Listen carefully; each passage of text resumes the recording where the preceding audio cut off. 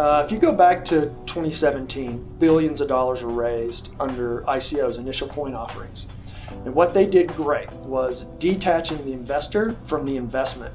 And so now looking back on 2017, 80% of all the money that was raised were scams. What we've done is 180 degrees different from that. We've actually tied the investor directly to the investment through equity ownership in a company. So if you now look at the transition of what's happened and all the dust is settled from the ICOs of 2017, now it's 2019. And we've achieved a lot in the short 6 months that we've been running. But even with our minor achievements, it puts us in the top 5% of all the equity token offerings today.